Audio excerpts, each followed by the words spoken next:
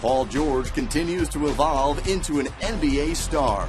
With Danny Granger sidelined with a knee injury for most of the season, George stepped up and led the Pacers to the 3 seed in the Eastern Conference.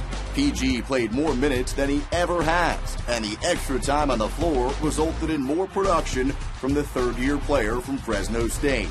He posted career highs in points, rebounds, and assists, as well as leading the Pacers in scoring with nearly 17.5 points per game. In February, George was honored as a first-time All-Star, and he showed he could shine even among the NBA's elite, scoring 17 points in the midseason contest.